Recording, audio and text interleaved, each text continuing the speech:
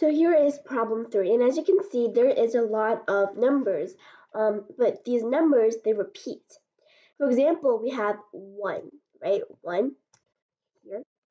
Well, this 1 doesn't appear in every single one of these parentheses, but it does appear another time. And um, there's just a lot of repeating and different combinations out of the 5 numbers: 1, 1/2, 1/3, 1/4, and 1/5.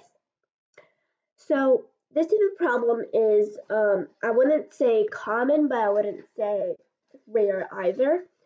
So it's a good grasp to get hold of. And since there's so many numbers here, it would be impossible for you to try to do the distributive property for every single one of them.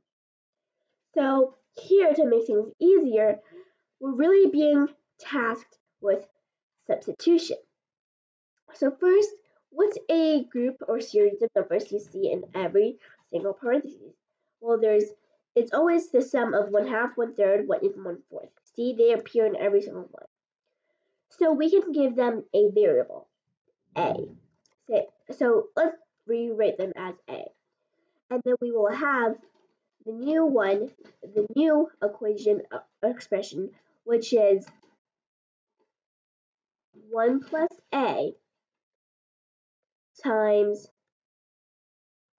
a plus 1/5 minus 1 plus a plus 1/5 times a. So this, see, all of a sudden it looks way simpler. So this is how we rewrite it. Now we can use the distributive property to get some terms out of this. So first we have a plus 1/5 plus a squared plus 1/5 a. So that's what we get after multiplying the first two parentheses together. And then the second section would be just a factored in. So a plus a squared plus 1/5 a. All right, and this is in parentheses. So now what can we cancel out here? What is the same in each of these?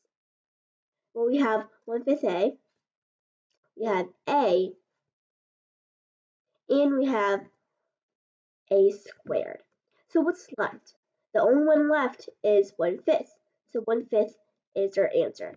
There's another way to do this as well, actually.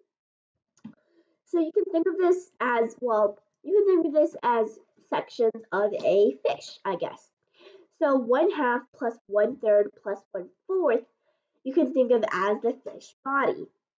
The 1 you can think of as a fish head, and you can think of 1/5 as the fish tail.